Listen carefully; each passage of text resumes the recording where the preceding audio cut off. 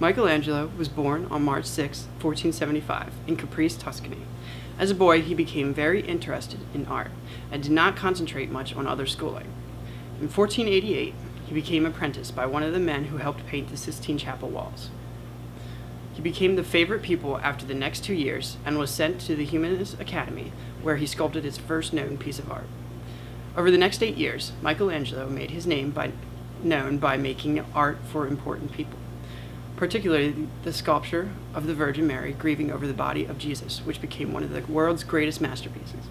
In 1499, he was asked to finish the statue of David, which had been in progress for 40 years.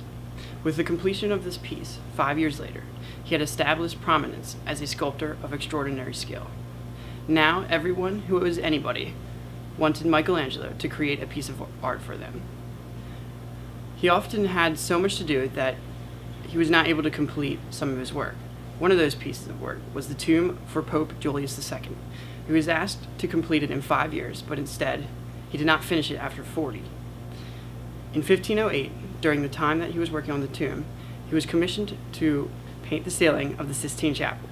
He was originally told to paint Jesus' 12 disciples on it, but Michelangelo wanted a bigger challenge.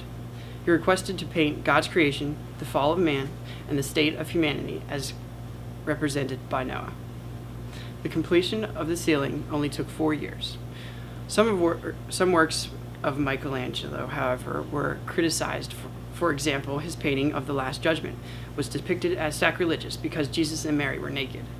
It was not revised, though, until after Michelangelo's death by one of his apprentices.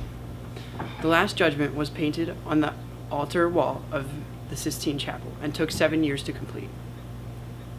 In 1546, Michelangelo was asked to be the architect for St. Peter's Basilica.